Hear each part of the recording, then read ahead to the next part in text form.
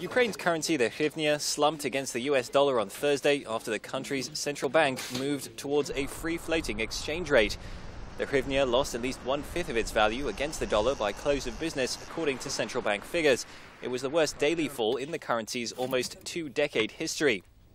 In the past year, the hryvnia has lost over half its value against the dollar, with the Russian-backed insurgency in Ukraine's eastern regions compounding a deepening economic crisis and a falling supply of foreign currency reserves.